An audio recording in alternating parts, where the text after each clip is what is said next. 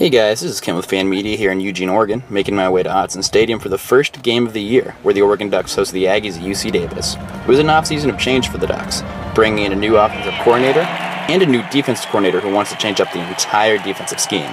The Ducks looked sloppy at times, turning the ball over and giving up some big plays.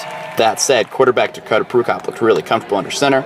Royce Freeman and the rest of the skills positions looked great, and the Ducks were able to cruise to a 53-28 win.